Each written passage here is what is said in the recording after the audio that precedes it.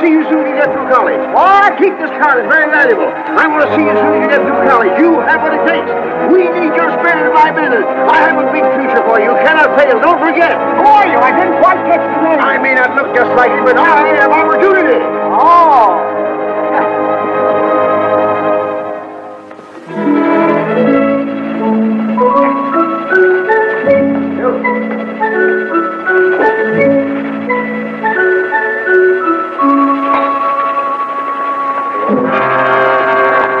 Why don't you look where you're going? I beg your pardon. I'm very sorry. Well, I should say I do remember. I should certainly hope to kiss a pig if I didn't. Thank you. Now, let me see. That was football, wasn't it? Or was it ice hockey? I go to everything. Football, Mr. Waggleberry. Football, of course. And I presume I promised you a job. I usually do when I get excited. Oh. But you shall have it. With me, your promise is a sacred pledge. My word is my bond. My handshake is like a certified check. My check is like a... He who loseth honor loseth everything. Right. We don't start people at the top, you understand. That would be too easy. We do it the American way. We give them an opportunity to work up from the bottom. What satisfaction. What a feeling of accomplishment you will have when you are able to look back from whatever rung of the ladder your go-getiveness would have placed you upon and say, I did that. Yes, sir. Fine. You know nothing about the advertising business at all, I presume? Well, Good! Then you won't have anything to unlearn. You'll be able to start right in the basement, and your rise will be all the more spectacular. Every man is the architect of his own fortune. Excellent. I've ideas. You could almost say bursting with them. But contain them, save them. Don't squirt them all out at once. The idea department is a little congested at the moment. It always is, for that matter. There never seems to be any shortage of, but that would only depress you. I'll tell you what I'm going to do for you. I'm going to find you a little nook in the bookkeeping department. A regular little niche. You could almost call it a cranny. The rest will depend upon you. Well, thank you very much, but these ideas... How I envy you this chance you're receiving today. My father unfortunately left me the business. Oh. Just one of those things. You have no personal fortune, I hope. Well, no, sir. Great, and probably only the clothes you stand in. Well, not exactly. I mean, this isn't my other suit. Oh, isn't it? No, sir. Well, no matter. Clothes do not make the man. On the contrary, as Shatner said to Marx, it's man who makes the clothes.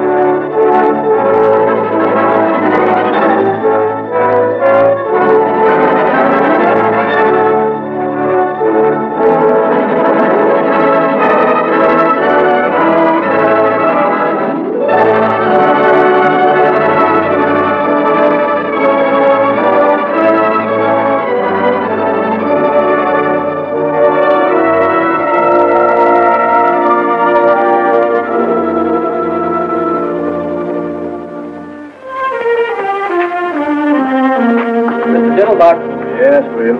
Well, the boss would like to see you. Oh, me? Oh. By the way.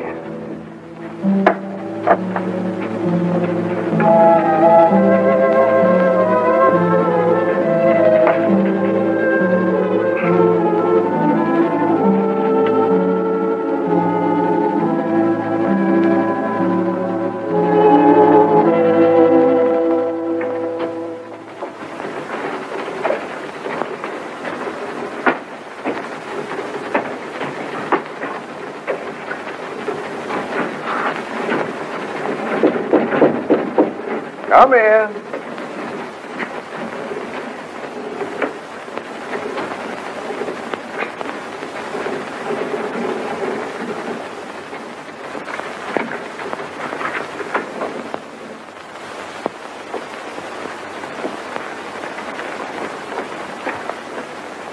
You want to see me, Chief?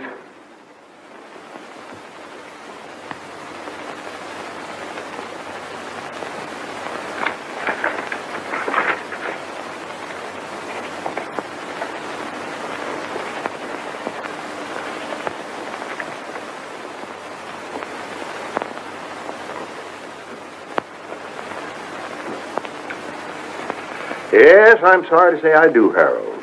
Oh, How long have you been with us, Diddlebock? about 20 years, I guess. 22 years. Too long. Why, it seems like yesterday to me. I mean that I started here.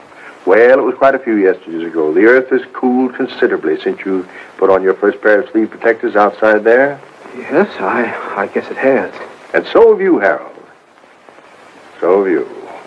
I don't know exactly what you're talking about. I may be a little older, but I'm quite sure that I had great hopes for you, Diddlebock. If ever I saw a promising type of American youth full of zing, full of zest, full of zowie, it was you. I remember that day I first saw you. The bases were full. The crowd was breathless. You strutted up to the plate, swinging 3 bats at once. What? Oh, no, it was hockey, wasn't it? Ice hockey, of course. You got the puck, and it wasn't? Well, what does it matter anyway at this point? A man is only as young as his arteries, Harold, and a firm is only as young as its employees. My father fired anyone who got to be 50. Man, woman, or child, it didn't matter to him. That was his motto, the cornerstone of his success. Personally, I found the method harsh. I do not subscribe to it. With me, a man is as young as his ideas. Yes, sir. I even participated in, or at least closed my eyes to, a small deception some of the older employees practice when, because my father was extremely nearsighted, they dyed their hair and returned to work for us as their own sons. Blessed. Of course they are. Unfortunately for you, Harold, my own eyes are excellent. You have not only ceased to go forward, you have gone backward. You have not only stopped progressing, you have stopped thinking. You not only make the same mistakes year after year, you don't even change your apologies. You have become a bottleneck. You are the living proof of the low quality of work we demand of our employees, and a bad example to the younger employees who figure that if you can get away with it, they can too, and they don't have to be any better than you are, which is zero. What? There are no buts. I have bought you a Swiss watch, 18 carats. It chimes. It is properly inscribed with gratitude and love and kisses for 20 years devoted service and so forth, and I herewith present it to you. Here is also a check for $2,946.12, which represents your savings deposited with the company. I'm surprised you haven't saved more in 20 years. I had a lot more, only it was invested in the preferred stock of the company, and you remember what happened in 1929. Oh, yes, I remember. Of course, it was just as hard on all of us. You know, the little and the big. We all shared alike, but that's all water under the bridge. Goodbye and good luck. And as a parting thought, I want you to know that this is hurting me much more than it is you, Harold. Much more. Thank you very much. Goodbye. Don't let it get you down. Thank you.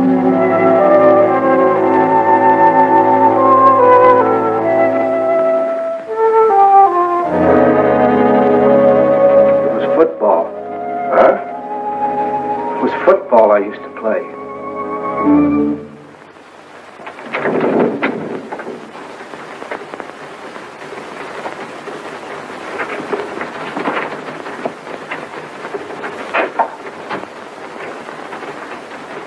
Sorry, Harold.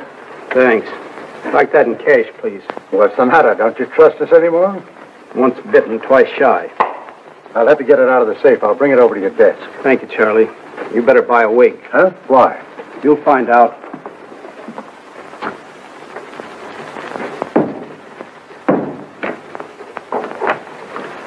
Here you are, Harold. Thanks, Charlie. Just endorse it.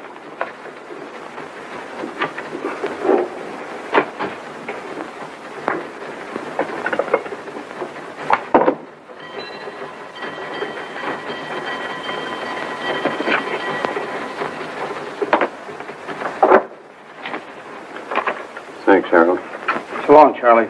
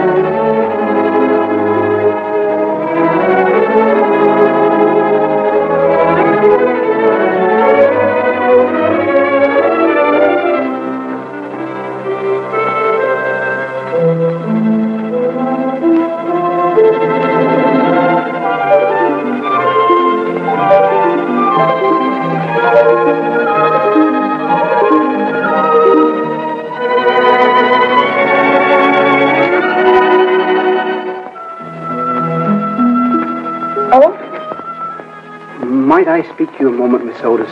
Certainly, Mr. Diddlebock. You mean privately? Well, with some privacy. Could look for something in the file cabinets. I never find anything anywhere. Splendid. I'll join you in a moment.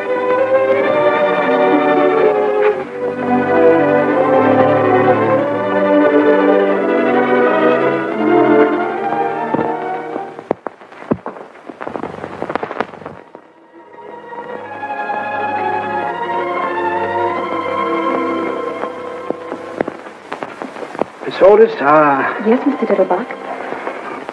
Miss Otis, when your eldest sister Hortense came to work here some 17 or 18 years ago, I fell in love with her. She was a lovely girl. Yes, I know. I mean that you fell in love with her. She told me. Oh, she swept me off my feet. My circumstances at that time did not permit even the contemplation of marriage. I know, she told me. When she very wisely stopped waiting for me and married the gentleman whose life she has since illuminated, I felt that my own life was ended, that I would never love again, that the sunshine had withdrawn permanently behind the clouds. I know. Well, I was mistaken. Of course. Because when your next eldest sister Irma came to work here, I fell even more deeply in love with her than I had with Hortense. I know, she told me.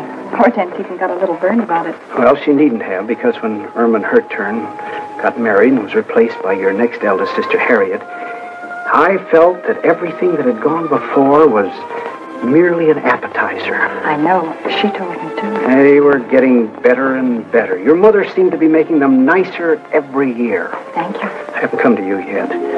When Harriet ran away with that headstone salesman, I was inconsolable. None of us felt very good about it. I was going to propose the very next day. She didn't know that. I had the ring in my pocket. I just made the last payment on it, the one I'd started for Hortense. It came so close. I never felt so defeated in my life. I never thought I'd smile again. Till you met Margie. That's right. She was even better than the others. Mother had more practice. Practice makes perfect. By then, of course, I'd been wiped out in the market. Oh, was that it? She never knew. That's right. I started to get on my feet again when your sister Claire came to work. Why didn't you ask her? Didn't you like her? Like her? I worshipped her. Only that irresponsible lout, that loafer who married my sister, chose that very moment to kick the bucket to pass on without leaving even a dime's worth of insurance. So I found myself with a ready-made family. Poor Mr. Diddlebock. I suppose you were in love with Rosemary, too, while she was here. Naturally. Of course, I was so in the habit of being in love with your mother's daughters by then that it would be impossible for me to even see one without... Without what, Mr. Diddlebock? I presume you know I've adored you since the first morning you punched your first time card. You knew it, didn't you? Well, I suspected it. My sisters had warned me. Of course. Imagine being exposed to 7 Miss Americas and muffing the whole 7 of them. Poor Mr. Diddlebock. I'm leaving here today. Oh, no, Mr. Diddlebock. That's what I really wanted to tell you. I don't know where I'm going, and I very probably won't see you again. So, I want you to take this. It's all paid for.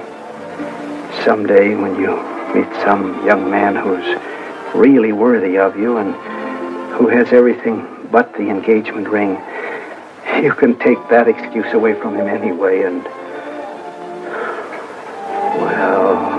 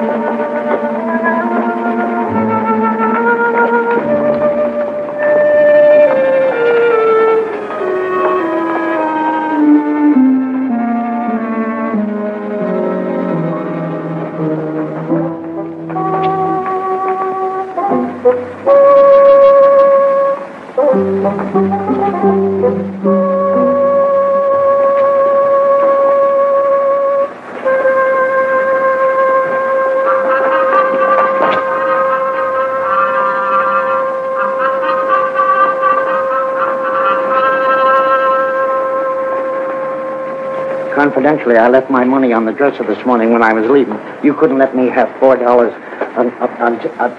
I say, you couldn't let me have You couldn't let me have $4 till Wednesday. That's my lucky day. There's a nag called Footshore running at Belmont, and you don't have to go if you can't spare it. I just said if you happen to have $4 you wasn't using until Footshore come in. Fool and his money are soon parted. Yeah, but think what beautiful memories he lays up.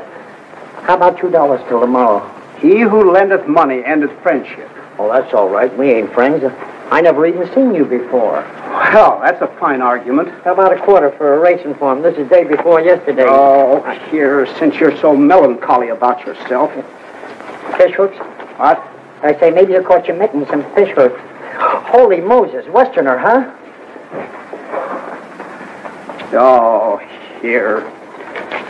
What's the difference? Holy mackerel, you're a right guy. You stick to me and you'll be wearing rubies. No, I'm not. It's just that I've been saving it for 20 years and I'm getting tired of it. It's what you call an impulse. Like a man works all his life in a glass factory. Well, one day he feels like picking up a hammer.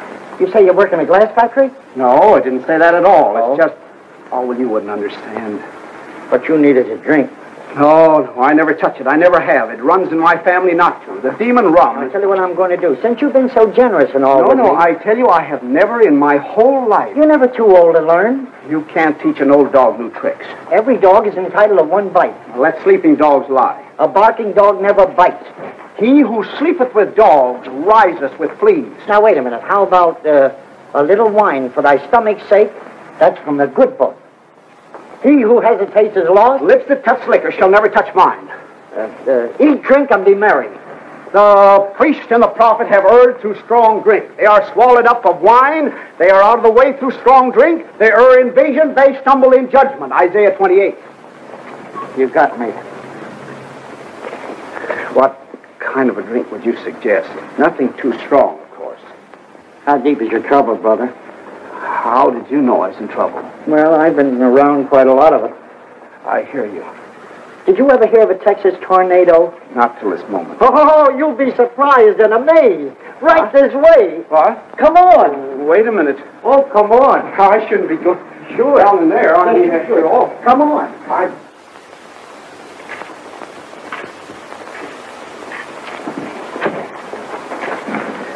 Don't flash that roll in here. I wouldn't want anything to happen to it. A wise man keepeth his own counsel. Fine. Come on.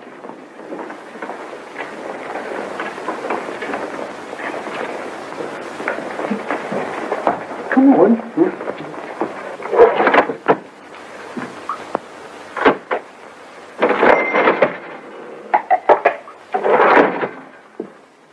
Good morning, gents. Good morning, Wormy. What's your pleasure? Jake, I want you to meet my friend, Mr. He staked me to a bankroll. No fooling. He must be new around here. This calls for a little celebration, Mr.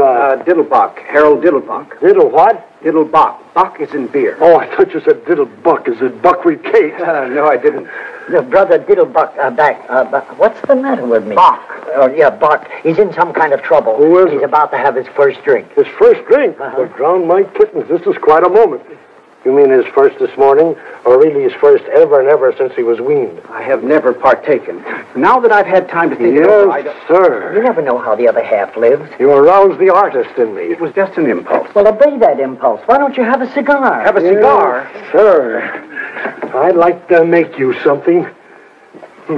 Something you would remember. I wouldn't want anything, I mean, if I had anything at all, nothing potent. You understand? You'll never feel it. I was thinking of a Texas tornado. Oh, not for an occasion like this, Wormy. A tornado's a perfectly reliable commercial drink for conventions and hangovers and things like that, but this is almost, is the word vestal? Huh? I mean, it ought to have organ music. I wouldn't want anything... I mean, opportunities like this come along all too rarely for a man with his heart and his work. Tell me, Mr. Diddleback, where were you born? What? Nebraska. Corn. And in what year, please? 1901. Fine. They distilled some very palatable stuff in 1901. Well, let me see.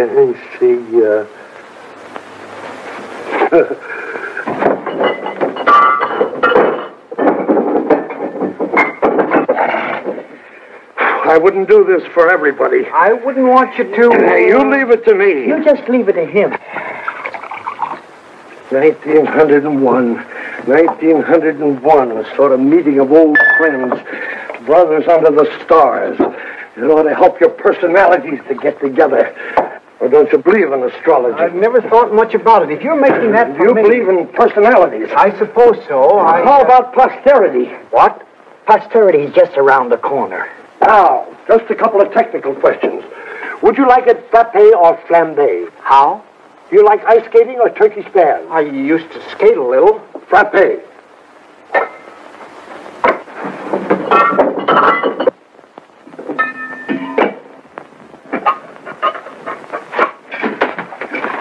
Frappé. Now, would you like it sweet or sharp? I don't really... How do you take your coffee? I take milk. You've answered my question. Do you prefer showers or sitz baths? Well, we have a shower over the tub, but there's always the danger stepping on the soap. Vodka. What? With vodka, you don't care what you step on. You can step on snakes. Now, wait a minute. Just relax. One final question. Do you prefer the taste of rosemary or wormwood? Who or who? Do you like Benedictine or absinthe? What? What kind of toothpaste do you use? Sozadone. I got you. If that's for me, You just leave it to him. What a scientist. Ain't that pretty? I wouldn't want anything to, They call him the professor. You just leave it to him. Oh, boy. Gentlemen, the Diddlebock. Ain't he wonderful? A genuine genius. That's certainly very kind of you. Don't mention it. And if you don't mind, I'll sample a mouthful with you. Well, I certainly hope you will after mixing up this much. The artist does not weigh his clay. To your very good health, Mr. Diddlebock. Here's to you, Mr. Diddlebock.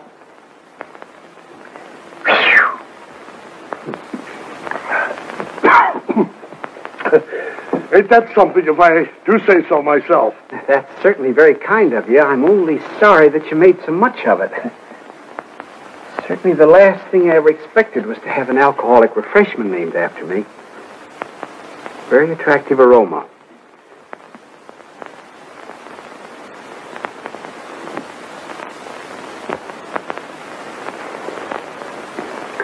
Very mild. Nothing to it. I wouldn't say that. But it has always seemed to me that the cocktail should approach us on tiptoe, like a young girl whose first appeal is innocence. What a poet. Here's to innocence. Bottoms up. Over your ears.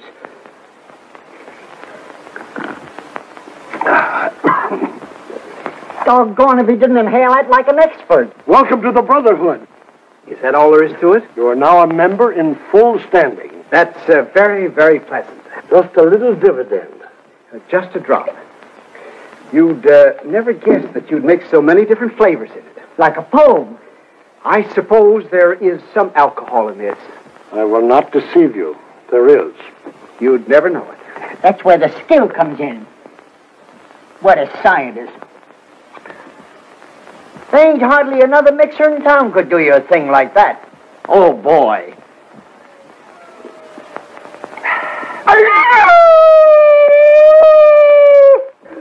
Lovely. Just like velvet. What was that yelling? Did you hear something just then? To innocence. And still more innocence. What is that yelling I keep hearing? Or is it my imagination? I wouldn't drink too many of them too fast if I were you. You know, just beginning and all. It ain't as if anyone ever drank a Diddlebock before. You can't tell what it'll do to you. This lemonade. Shake up another batch of it. Shake up a bucket of it. Oh, wait a minute. What are you talking about? What are you looking at? Who, me? Nothing. Hurry it up. What is that yelling I keep hearing? Say, is somebody strangling a horse around here? You know, I thought I heard something. Everything's under control, Mike. It was like a sneeze, and yet it wasn't like a sneeze. It was more like, what's the matter? Won't you have a little drink while you're here? No, thanks. Not while I'm on duty. The Diddlebock isn't really a drink. What? It's just a little thing I invented in Brother Diddlebock's honor. It's more like a fruit cup, really. A fruit cup with sex appeal. Thanks, just the same. Thank you. Very fine fellow. One of the finest.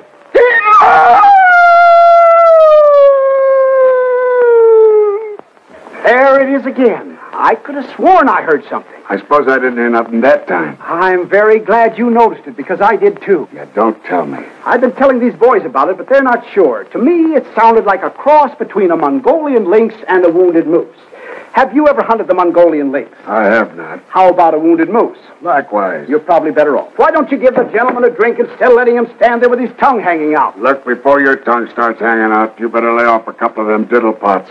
A fine thing at 11 o'clock in the morning. Who's he talking to? You? Now, wait a minute. Everything... Just a moment, officer. My friend may be small, but I want you to know that he's got a heart of gold, and I won't hear one word against him, you understand?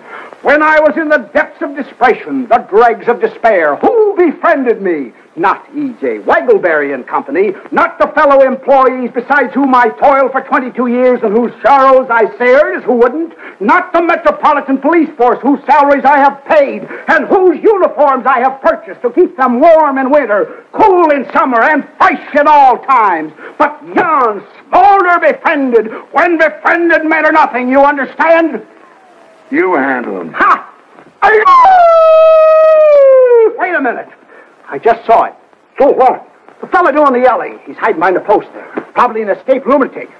I don't see anybody, Mr. Diddlebock. What do you mean you don't see anybody? You can't see that old crackpot with the spectacles? Why, that's you, Mr. Diddlebock. Me? That old tramp? Why, that doesn't look anything more like me. Look at that collar. Looks like a horse collar. Oh, it ain't so bad, Mr. Diddlebock. How long have I been looking like this? You've always looked like that, Mr. Diddlebock, at least ever since I've known you. Why, this is an outrage. Look at that old scarecrow. Look at that suit. Look at that hat. Look at that face. Oh, it ain't so bad as all that, Mr. Diddlebock. It's worse. Why, I wouldn't trust a face like that to empty a spittoon. Oh, yes, you would, Mr. Diddlebock. Are you positive that's me? 2 will get you 12. Then where is there a barber and a gent furnishing outfit? This is a calamity that must be repaired immediately. Right upstairs, Mr. Diddlebock. Only what? Don't you think you better sit down a little while Sit first? down? Why should I sit down? Do I look tired? That's the trouble with the men of today. They don't endure. They have no stamina. Look at our forefathers. Look at Washington. Look at Valley Forge. Look at the pioneers. Then look at me. Hey! Are you a barber? I'm looking for one. Yes, but excuse me. Is there a leopard loose in the building or something? Everything is under control.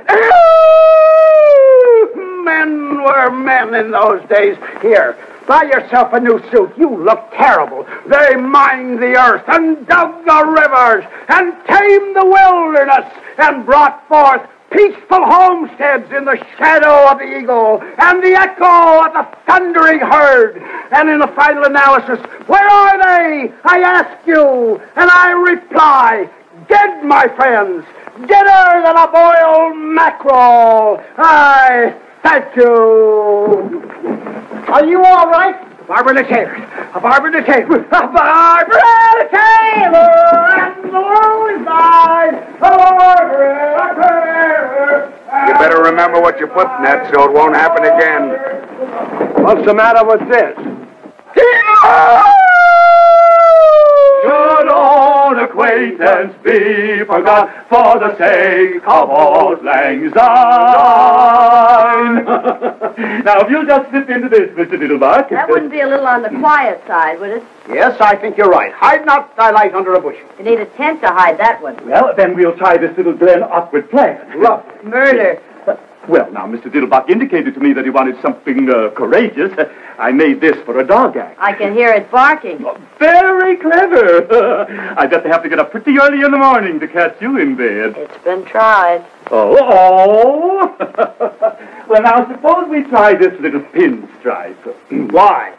Well, we just thought, the young lady and I, that this was a smidgen on the loud side, a mildy, of course. Oh, you did? It's the check within the check within the check that turns my stomach. Oh, it is. How true. Hello, Max. How depressingly true. Who's the tosspot? That's my friend, Mr. Diddlebock. Now, that would call for a waist measurement of about 32. Excellent. I'll be back in a flash, and you won't know yourself. Excuse me.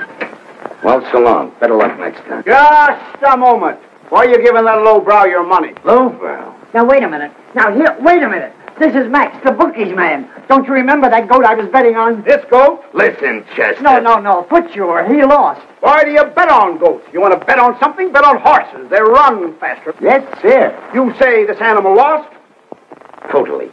I see. Well, now is the time to turn defeat into victory through a clever maneuver. Yes, sir. Now, who are the contestants in the next sprint? Let's see. Windowpane, Butcher Boy, Senor Pepito. Oxnose, Pepper Pot, Crazy Maisie. Get a joy. These handles. Polka Caterpillar and Emmeline. Emmeline? Did you say Emmeline? Yeah, Emmeline. Devoid of speed. Probable odds 30-1. Emmeline was my mother's younger sister. You don't tell me. Oh, yes. She was a little shorter than Mother, though. A little plumper, too, but a very pretty girl. That's remarkable. Avoid her like poison. She had the prettiest blue eyes. But she's 30-1. But no bookie pays more than 15-1. I'll take 15. Don't you understand what odds mean? I think so. They represent a difference of opinion. Right. Well, my opinion is Emmeline. She must be a beautiful goat. I mean, if she's a horse. Oh, well, all the better. They run faster. I don't want to hurry his man. But if anybody still wants to get a bet down, I get 15-1 for Emmeline. especially if she wins. $1,000. $1,000. $1,000? You mean on the nose? Wherever you put it. Now, wait a minute. Take it easy, will you? Don't get excited. It's nothing but a symbol that costs practically nothing to print. There is no shortage of it at any time. Don't do that, Mr. Diddlebock. You have to take chances in this life. Will you take a grand on Emmeline? Almost don't have to take those kind of chances. 15-1. Don't do that, Mr. What do you mean, Diddlebock. my Nonsense. You didn't know Aunt Emmeline. I got the dough right here in my mitt.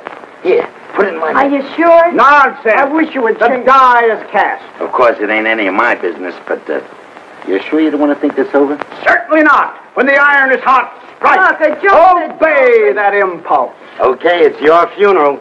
Okay. I tell you, I got it right here in my mitt. Can't you hear it? You made a bet. Maybe not the best bet in the world, but a bet. They're off. I can hear the short wave.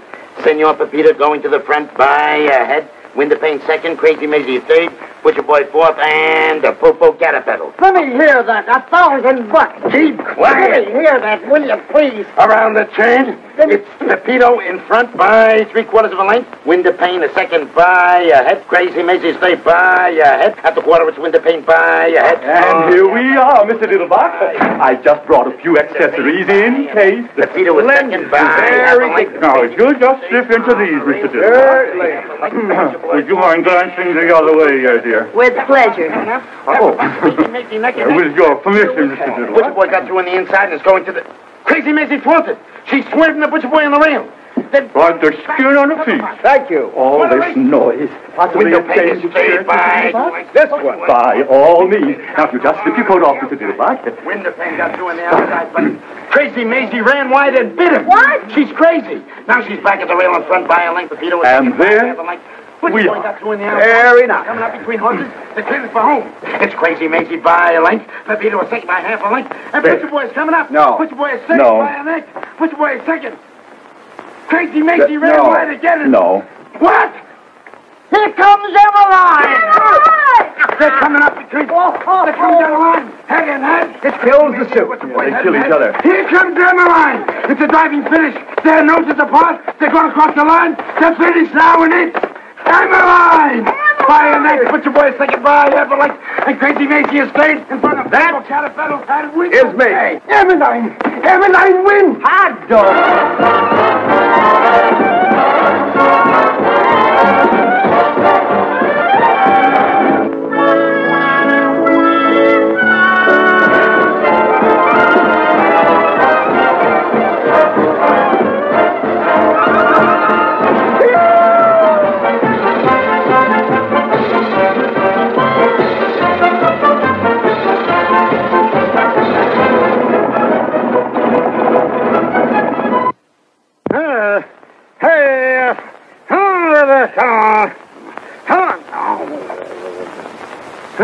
Wake up, you nasty thing. A fine brother you turned out to be. I work and slave and give up the best years of my life to make you a home full of charming, womanly touches and keep my children pure-minded. As a reward for all this, you come rolling home at midnight in a condition which I, for one, What's Mr. so late Diddlebock... about midnight? Yes, but where were you all day Wednesday? All day Wednesday. All day Wednesday. You were drunk, that's where you were. Drunk as probably rolling in a gutter someplace. All day Wednesday. What are you talking about, Flora? I never had a drink in my life. Coming home on horseback. Horseback. Waking up all the neighbors. On horseback. And when old Mrs. Chauncey called out the window, the night was made for sleep, Mr. Diddlebock. You and your drunken friends had to holler back. The night was made for love, Mrs. Chauncey, or have you forgotten? I said that? Said it. You sang it. Where's my suit? Well, you came home in this thing.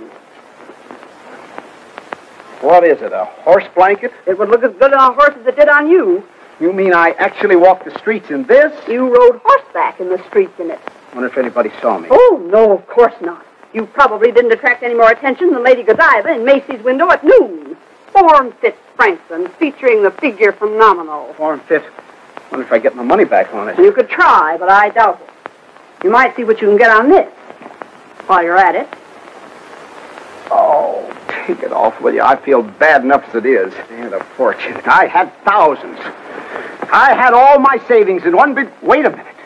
I had tens of thousands. You had tens of thousands. I tell you, I did. Where are my pants? Maybe you threw them out the window. I tell you, I had a fortune in them. You had a fortune in them. And where did you acquire this fortune, may I ask, if I'm not too inquisitive?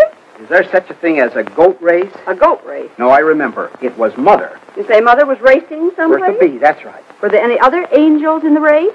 It was a horse race. You know what a horse is, don't you? What's the matter with you, Flora? First, I bet on a horse called Emmeline. You remember Aunt Emmeline? She won easily, naturally. Then I took the $15,000 I bet on Emmeline. $15,000? That's right. She paid 15 to 1. I took the $15,000 I bet on Aunt Emmeline and bet it on Mother.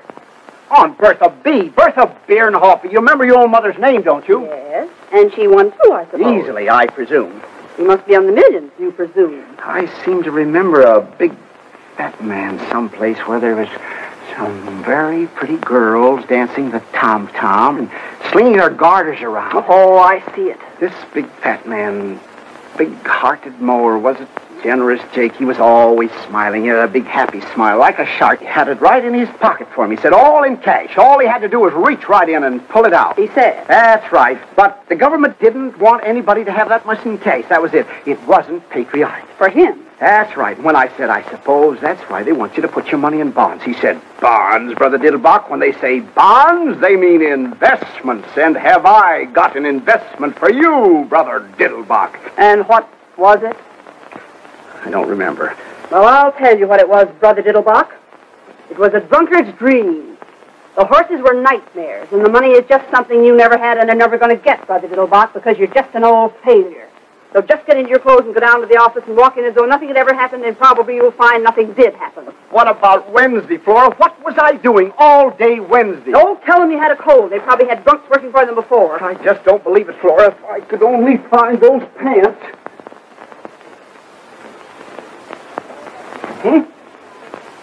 Oh, boy. Now you'll see whether it was a dream or not, whether I never made any money or never will. Just feast your eyes on that. Yeah.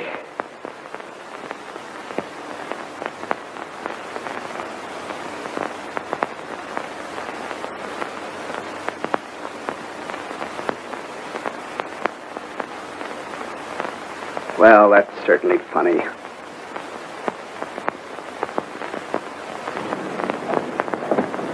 Good morning, sir. Good morning. Shall I follow you, sir, or will you hop in now? You talking to me? By all means, sir. I said, shall I follow you, or will you hop in now? Just a moment. Why should I ride in that thing? Well, it's your cab, sir. You bought it last Tuesday. My cab? You mean including the horse? Most assuredly, sir. How else would we propel it? Well, what did I use for money? Why, you had tons of it, sir, and you were most generous and high-spirited with it, too, if I may make so bold. I was. Positively, sir. It took me back to the good old days. It was a gorgeous spectacle. Well, hardly anyone could render you the slightest service without you pressing a 50, or at least a 20 into his eager hands. I almost thought once or twice you overdid it, sir. Excuse me, you didn't happen to notice what I did with any of that money, did you? Or even some of it? Oh, you were most free with it, sir. The women were at your feet, sir, if I may make so bold. They were. Prostrate, sir, absolutely horizontal. The weaker sex simply adore a generous man, sir. Excuse me, you wouldn't like to buy this vehicle back in a bargain, would you? I could let you have it very reasonably, including the horse and the whole... But you've already paid me a month's wages, sir, and you gave me to understand the position was permanent. I really hate to disappoint you, but wait a minute. You don't happen to know whether a horse called Bertha B won on Tuesday, do you? By all means, won rather easily, I believe, in 201. Then what did I do with it? You mean the tail? Yes, and where was I all day Wednesday? You mean where weren't we, sir? Oh, it was like the good old days. You'd say Algernon. Your name's Algernon. My name's Thomas, sir, but you had difficulty in remembering it. You called me Algernon James Macbeth, and even Othello once or twice. Excuse me, but... Morning, Mr. Diddlebock. I thought you'd be over there, but since you wasn't, I'd come over here. Morning, Hamlet. Good morning, Wormy. Now, before you do anything else, you got to see about getting them some breakfast. Getting them some breakfast. They would like to have their breakfast immediately, if not sooner. Who would like to have their breakfast? The lions. You know anything about any lions? I rejoice to say I do not, sir. The lions that come with the circus. I've been out there for 2 days. What an aroma. Just what circus are you alluding to? Your circus, and it ain't no illusion. My circus? Who in heaven's name ever gave you the idea that I had a circus? Whoever gave me the idea? You sent me out to take care of it, didn't you? Right in the middle of the party, didn't you? Just when I'm getting in good with this big blonde that got it beat it out to Queens, just in time for an elephant to squirt a bucket of ice water in my kisser, and for one of them cats to... Well, never mind. Where the how in heaven's name did I ever get a circus? Lucky Leopold give it to you instead of the dough you won from him. Wild Bill Hitchcock lost his circus to him. Then I did win on Bertha B. Oh, sure, for all the good it done you. You said you had always wanted a circus. I did. You did and you have. You sure got your wish. I see. And we have many hungry mouths to feed. Oh, we have. I was hoping it was just a small lion act or something. Maybe one lion and a couple of trained birds, maybe. One lion. I just mentioned the lions first because they were yelling the loudest. We got 37 lions. 37? Yes, 37. We also got 14 tigers. 14 tigers? That's right. Also 7 bears, some odd jaguars, and a puma. A puma? And what a puma. That's the one. Look, we got horses, a Shetland pony. Never mind. Where'd you say this Noah's Ark is located? Over the bridge in Queens. Then what's the joker? Why did I get it? What's wrong with it? Oh, nothing, except we ain't got no tent to give the show in. You gotta have a fireproof tent, and you can't get a fireproof tent. And we owe 6 months feed bill and 4 months back salary. And there's a plaster on every piece of rolling stock and a habeas corpus on the whole work.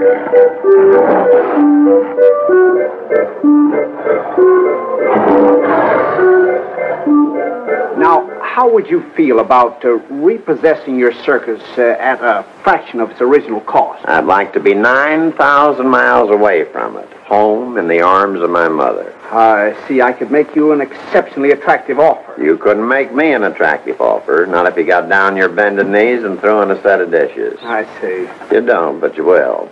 The only reason I hung around as long as I did and gambled away my stake was because they were so hungry. And you don't find many people takes pity on a lion. That's right. You got any idea how much meat a lion, not a monarch of the jungle, just a small, ordinary lion like that one there. Come here, Jackie. What? Come here. Jackie, come up here. You got any idea how much a lion eats per day? I haven't the slightest idea. 21 pounds per day. Quite a pet. Yeah, like a kitten. Of course, he don't get any choice cuts. Just ordinary meat, but then they don't exactly give it away either. What you mean? Now, you multiply 21 pounds per day by 37 lions, 14 tigers, and 9 jaguars. And a puma. And a puma. Then you multiply that by 30 days by September, April, May, and November. June.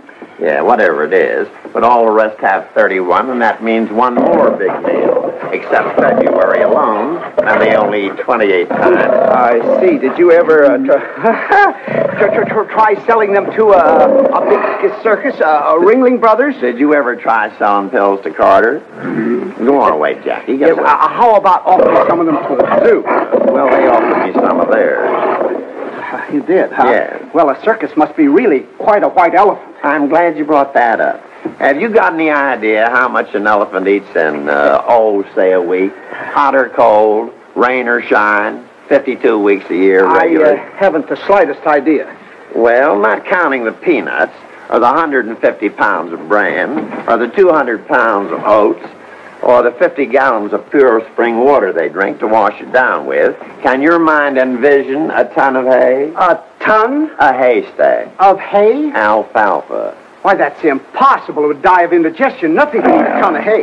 An elephant can with ease. Now, let me tell you about the hippopotamus. The hippopotamus does not, as you might suppose, live on a diet of water. Oh, hello, Gus Laugh. Hippopotamus is all very nice, but where's the fish? Fish? Who wants fish? Diddlebock. Friday. There's a few characters out here would like to have a little word with you. Just a moment. We will speak for ourselves, if it's all the same to you, my small friend. You, sir. This is indeed a great pleasure. Mr. Diddleback, isn't The it? pleasure's all mine, sir, madam. Ethically and morally, we are not responsible for the acts of our predecessor, but sometimes, technically, we are. And now, if you'll come this way and present your statements, one at a time. There, this one, and now another, and now another. Have you any more?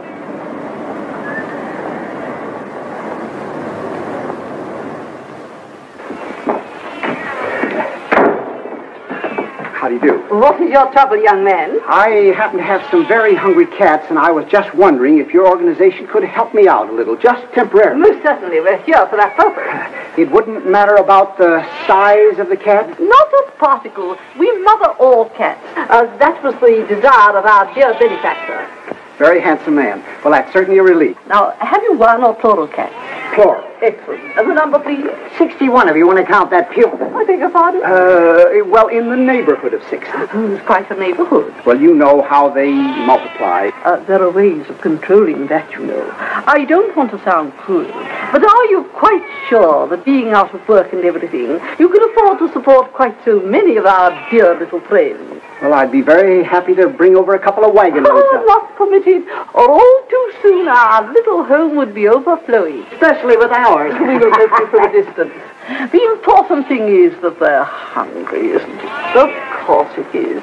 So I'll just give you a requisition for, you can finish the back door, for, shall we say, 6 bottles of milk? Oh, let's make it 8 bottles of milk. And some nice, freshly chopped liver. About how much liver do you think your poor little darlings could manage? Well, would about 3 tons be asking too much? 3 tons? We could have took a couple of pounds of that liver. What for? For lunch. We got to think along very much broader lines than that. This is a big problem. You're telling me. I used to solve problems all the time when I was in college. Trigonometry, calculus. What a time this would be. You know something? What? I don't think I've thought in years. No fooling. I'm always thinking, always trying to figure an angle. That's because you have to. You haven't got security. You haven't got a job like I have. I mean, like I have.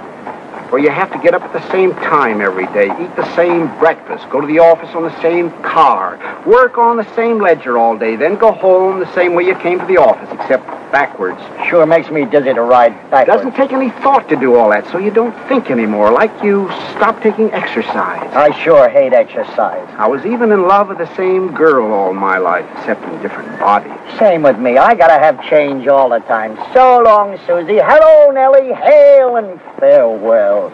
You know something else? What? He may have been right to fire me. Huh? I'm just an old has-been. What are you talking about? If ever I seen a live wire, a good time Charlie with a rubber off his roll and a whistle for the dame, why, this little problem wouldn't have been no problem at all to you on Tuesday. Where there's a problem, there must be a solution. Where there's a mind, there must be thought. You follow me? Well, at a distance. Where there's a circus, there must be money. You said it. Now, where do you get money? Wall Street? Correct. And where in Wall Street? A bank? Correct again. And how do you get that money out of that bank? A hold-up? No. By using your head. Nothing is impossible if you use your head. You can go through granite walls with your head. I nearly done it one time. I tried out a horse. It was a very quick stop. Baraboo. Huh? Baraboo, Wisconsin. A banker from Baraboo, Wisconsin. Uh-huh. The winter headquarters of Ringling Brothers Circus. What's that got to do with it? What's that got to do with it? Any boy from Baraboo, Wisconsin naturally wanted to hang around the circus as much as they'd let him. All his spare time he was there. He'd carry water for the elephants, take me down to the public library. He chopped meat for the lions. He stuffed hay in the hippopotamus. Naturally, he wanted to run away with the circus. Every American boy does. I see. That's a very clever piece of deductive reasoning, Mr. Diddlebock, or a very brilliant hypothesis. Just plain but. You are interested in circuses, aren't you, Mr. Sergeant? Deeply. Splendid. Where did you develop your interest in circuses, Mr. Diddlebacher? I dabble in circuses. You know, jump in, take a small profit, jump out. Ah, yes, it's that last part that's the hard part. Yes, I might have wished that you were a true lover of circuses. Because they won't lend you any money like they're supposed to. Everybody hates them. Don't you hate them? I never thought much about it. Now, let's see. Why would a banker want to buy a circus? Take off his income tax? I don't think they pay income tax. At least you never see their names up very high on the list. You're leaving us to pay it for him. I hate bankers. Could he be sorry for the animals? A banker? What we need is an argument. What we need is some meat. That'll come. Now, why would you buy a circus if you were a banker? I wouldn't. Even if you could afford it? I should say not. Boy. Why, I would. I guess maybe that's why I bought one. I was always going to buy a circus when I got rich. You sure bought one. Keep it in the poorest part of town. Let all the kids in for nothing, all year round, just to see their faces. You get awful tired of that whiff. Wait a minute. You say everybody hates bankers? Naturally. There you are. Huh? Nothing to it. Where's there another bank? They're all banks. Then come on. What happened? We just sold a circus. Huh? James R. Smoking Company. James R. Morning, gentlemen. Morning. Is Mr. Smoking? We'd like to smoke him out. We'll go inside, Wormy. You got an appointment? We'll make an appointment. What do you want to see him about? An investment. Of what? What's it your business? Well, go ahead. I'm not stopping you. There are plenty of people inside for that. Want to try it? Big mug. Come on, Wormy. What? I hate bankers.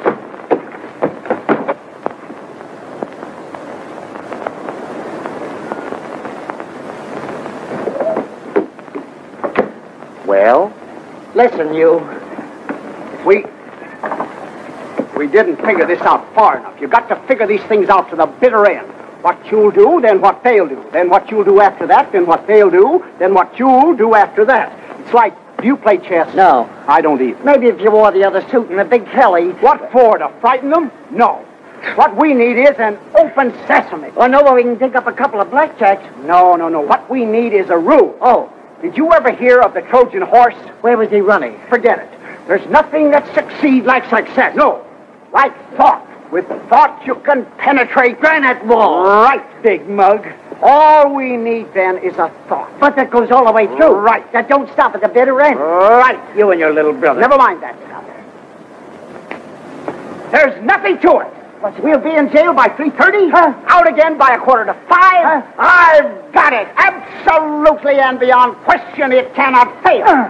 What is it this time? We've just sold the circus, that's all. Again? Right, come on. Must you go? We'll be back. You'll find out, you big stiff. Right. Right. Since you have repeatedly failed to clean up this matter, despite numerous warnings from me, which I was in no way obligated to show, Which we were in no way obligated to show. we are reluctantly forced to inform you that we will have to take over your building. As of the...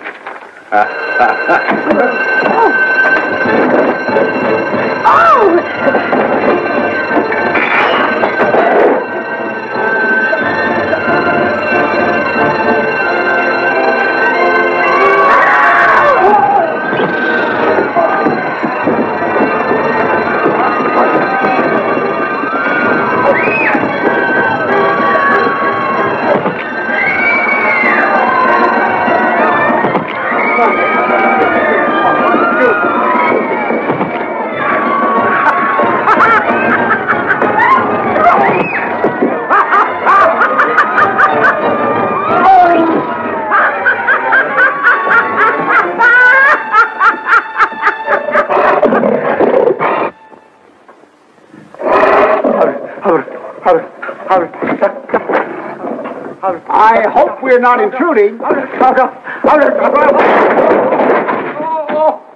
Mr. Smoke, I presume? I wonder if I could have a few moments of your valuable time. Mr. Smoke. Where are you, Mr. Smoke? Now, wait a minute, Jackie.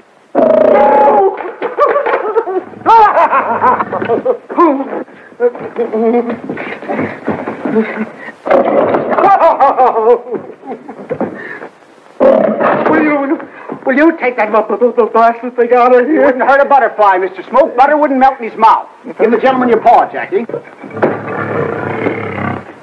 Here, give Mr. Smoke a drink. It's nothing. It's called the Diddlebock. I have only a few moments before the police reserves arrive, so I will be extremely brief. As you know, Mr. Smoke, you are loathed by everyone. Why? Because you are a banker. Yeah. I am here to repopularize you overnight through the medium of the James R. Smoke year-round free circus for children. Adults, 55 cents. Remember that the richest man in the world spent millions to become popular. I will make you popular overnight and for nothing. Yes. There's only one circus in the world for sale. Why, Jackie? I have it. The James R. Smoke year-round free circus for children. Adults, 55 cents. The price is $30,000. I will leave you with that thought. My name is Diddlebock. You can locate me through the papers. Good day. Come on, Jackie. Come on, boy. Good day. Bock, as in beer.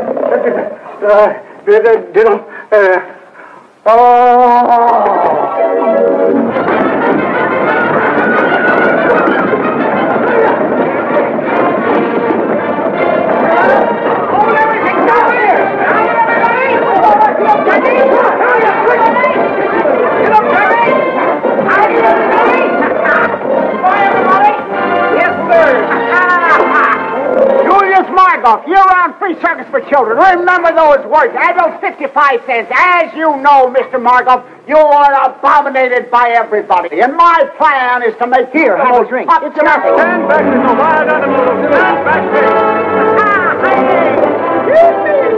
Get up, Jesse. As you know, Mr. Blackstone, you are despised, reviled, and detested by all normal human beings. My plan is to undo this great wrong through the medium of the Jeremiah T. Blackstone year-round free service for poor children. Adults, 55 cents. Drop that gun. Here, have a drink.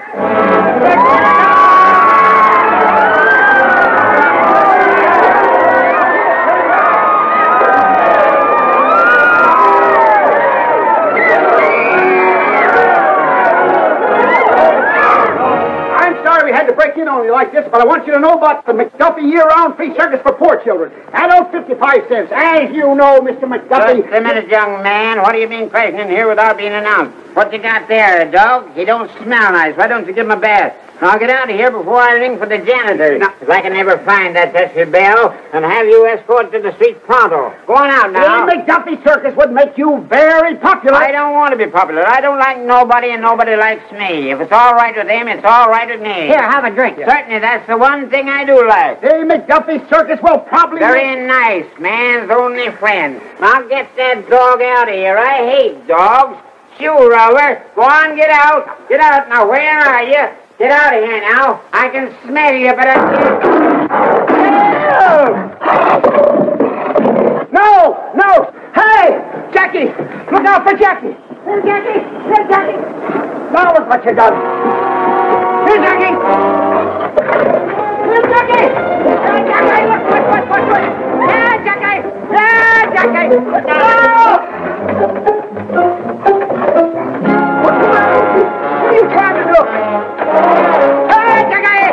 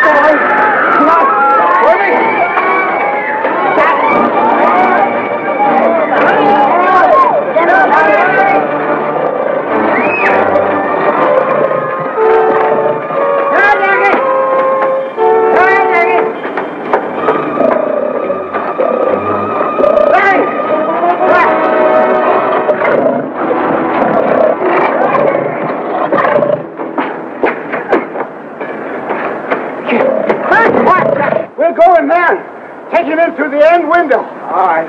Stay back, boy. No! Stay back. It's locked. Try the other one. All right. No, Jackie. Show me this one. Try this one over here. Here. Keep right in there, boy. Quiet now. Stay right. It's locked too. Huh? I'll try the other one. Right. Try. Back there. Be quiet, boy. Ah! Mr. Diddlebock! No! Hand! Do something. Here, keep back, boy. Come over. Give me your hand now. Look out. Careful. Hey! No. Please, wait. Come up. Get a hold of my head. Look out! Look out! What are you doing? Hey! No. What's the matter with you? It's enough. Stay back there. Now I got my glasses. Oh, all right. I'll buy you another pair. They was only from the dime store, but it took me 3 weeks to pick them up. Where are you? Never mind. Look out! Mr. Diddlebock. Please, Mr. Diddlebock. What are you trying to do? You don't see I'm just careful now. Yeah. Ah! No, hang on. No, stay back there. Come on. I'll show you how to open them. Wait a minute. Don't frighten Jackie. He don't frighten that easy. This is one time I thought the thought all the way. Get back, Jackie. And I ain't going over that precipice again. That's... Hey! Stay there, Jackie, now. Now be quiet, Jackie. That's a nice old iron. Only be a second now. Be careful, boy. Oh, what you done? For heaven's sake!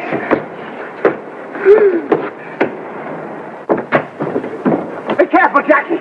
Please, stay back there now. Stay still. What's the matter with you? Be careful. I want to cut your arm off. I thought I told you not to make any noise. How can you throw a telephone through a plate glass window without making any noise? You thought through 2 plate glass windows. Oh, what a mess. Can you see him? There's a good old Jackie. There's a good boy. Now, see there? There's a good old Jackie. There's a boy. But just let me get you. Have you got a hold of me? Right by the coat. Hang on now. I got a chain. I got you. Right, Jackie. Get your tail out of the way now. Hang on. Now, easy now. No. Hang on to him, Mr. Diddlebock. No. Get back there. Quiet. Jack. I almost... Diddlebock. Get me in the finest.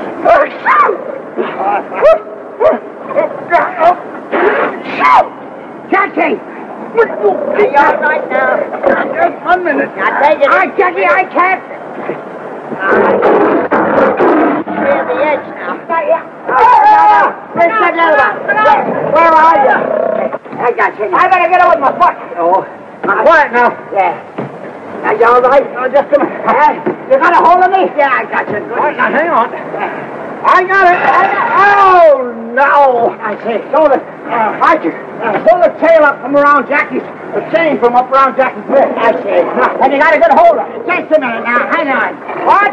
What's the matter? I'll show you. If I only had my glasses. Okay, now, hang on. I got you. There I go. Yeah, I got you.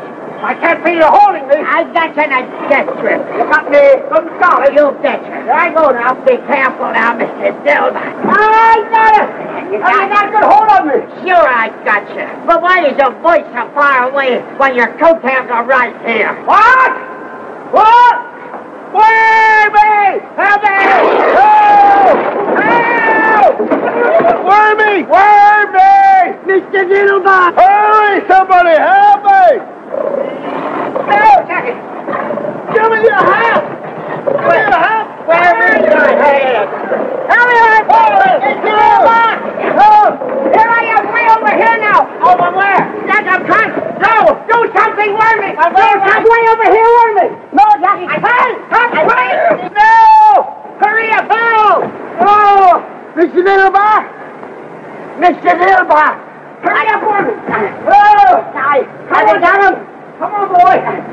Have you got him now? Can you reach me? I'll get something! Where are you? This thing I can get a hold of. There it goes, not everything. Everything got to the old way. Mr. Diddlebock! Hold on a minute. Come on, here I come. Come on, grab a hold of that. Come on, boy. Hey, look out there. Hold on, boy.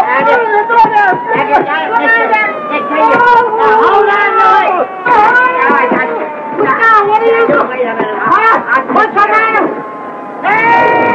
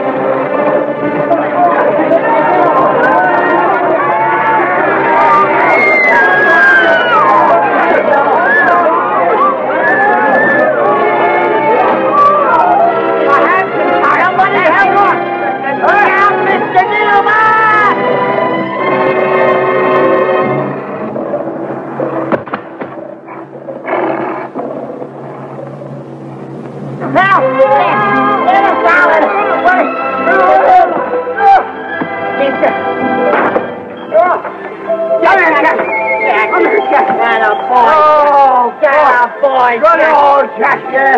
Good old Jack. Was this part of the plan? No, there was something else. Oh, boy, am I cracked up. Bananas. Oh, boy. Are you sure he's all right, Wormy? Are you all right? Are you all right? Good.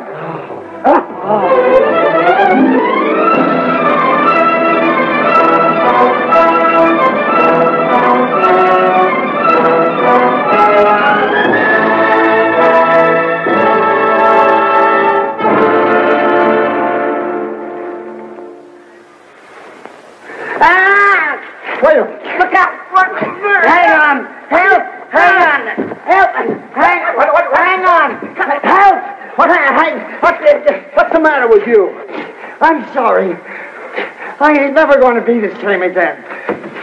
Oh, boy, is this nice in here. Thought you didn't like jail. This is the first time I ever appreciated one. So cozy, so solid. Don't they build them nice? Well, we'll be out of it pretty soon. No hurry. We gotta get over this, you know. That wasn't part of the plan at all. You're telling me.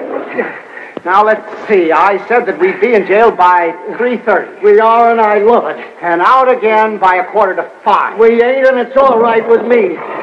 Good old Jackie, did you stick your neck out?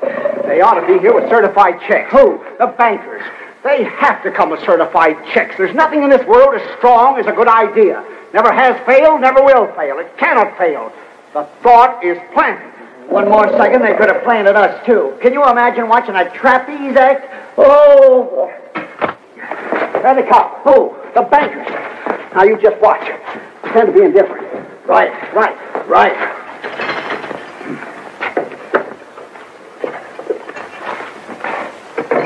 Young lady bailed you out. A young lady? The banker's secretary. He sent her over. Come on.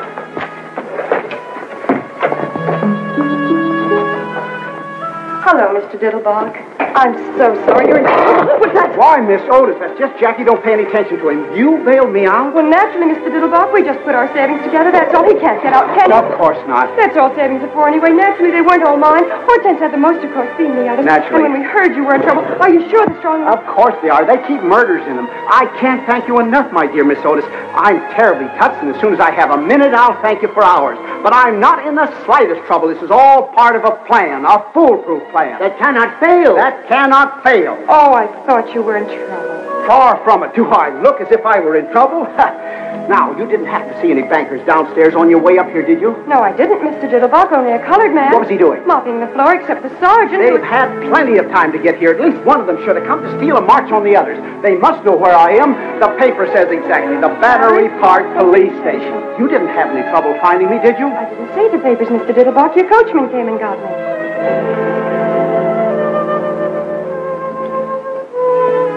Why, there's life, there's hope, sir. And while you was acrobaticking this afternoon, I was thinking to myself... Thanks.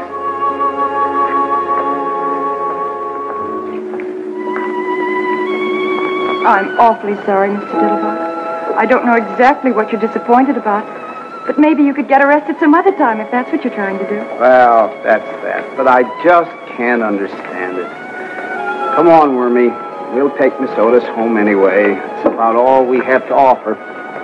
And we'll come back and get Jackie in. So I'd be glad to go back in jail, Miss Otis, if it would get you your savings back. Don't talk nonsense, Mr. Diddlebock. Don't be depressed. The day is always darkest. I know, just before the cyclone. Say, what's the Battery Park Police Station doing on Canal Street? The Battery Park Police Station, too?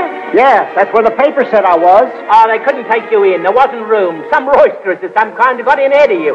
Or they didn't like lions or something. Then where is the Battery Park Police Station? Why, in Battery Park, sir, naturally. Then what are you waiting for? Get in. You see what I told you? Hot dog, let's go! Let's go!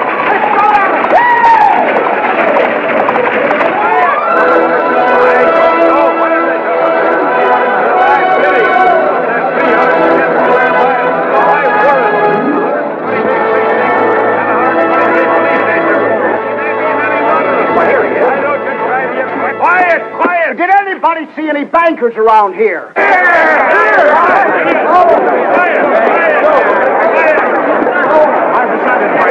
I didn't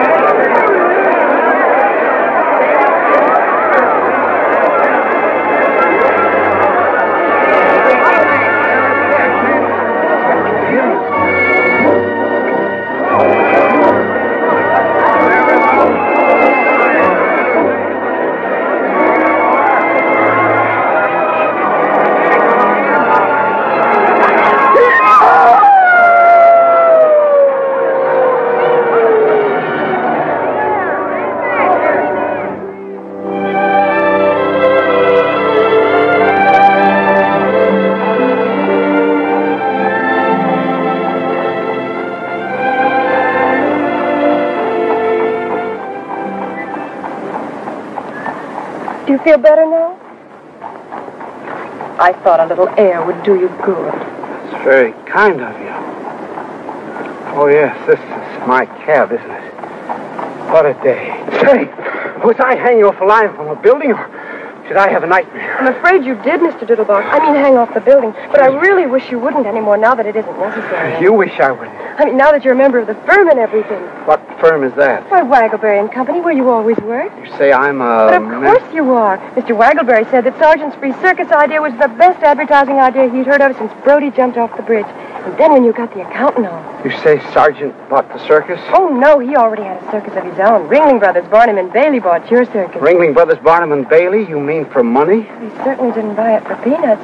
But I thought that there were some bankers. Weren't there some bankers who wanted it or something? Oh, yes, but they didn't want it as much as Ringling Brothers, Barnum and Bailey wanted it. They just wanted it for the free circus idea, which Mr. Sargent already had, which made you a member of the firm. But Ringling Brothers, Barnum and Bailey really wanted it. The bankers never got any higher than $150,000. $150,000? That's right. But when Ringling Brothers don't like something, they really don't like it. Don't like? They don't like free circuses. $175,000 worth they don't like them. Here's your $175,000. I'm so happy for you, Mr. Diddlebock. I mean, so much happening in such a short time. I'm very proud of you, too. You must be terribly intelligent. I beg your pardon, Mr. Diddlebock? $175,000. That's right. You see, it's written... Oh. It's written twice. Oh, you're wearing it. The engagement ring. I remember now. $175,000. How beautiful it looks on your little hand. I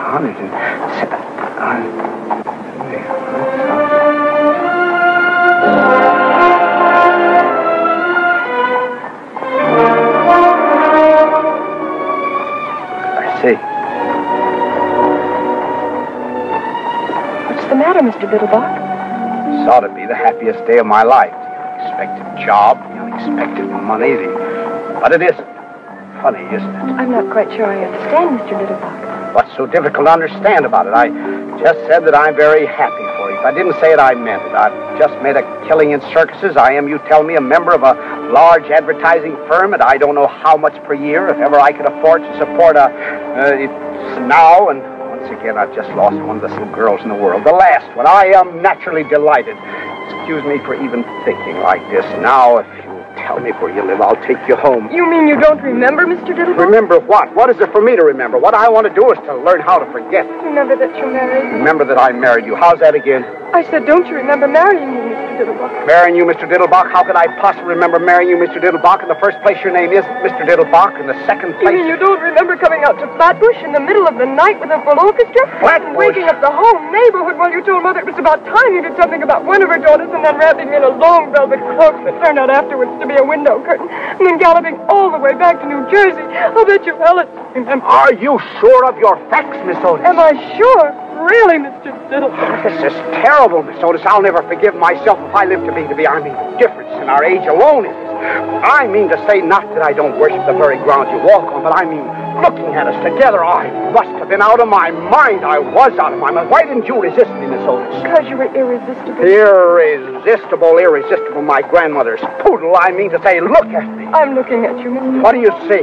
My husband. Your husband, piffle, bunk, sentimental drip-trap. Fortunately, there's still time to rectify this nonsense, this miscarriage of a...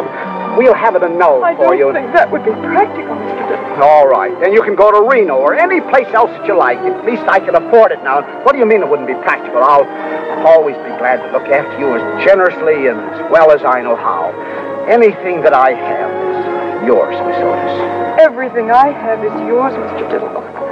And I'll tell you something else, Mr. Diddlebock. I'm not going to Reno or any place else because you see, Mr. Diddlebock, it took you so long to make up your mind to join our family that now that we have you, we don't think we'd better ever let you go.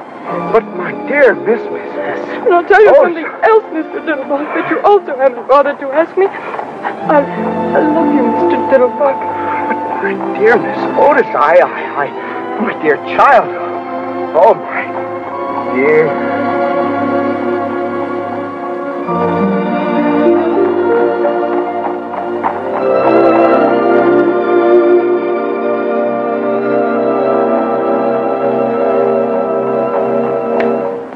That must be what I was doing all day Wednesday.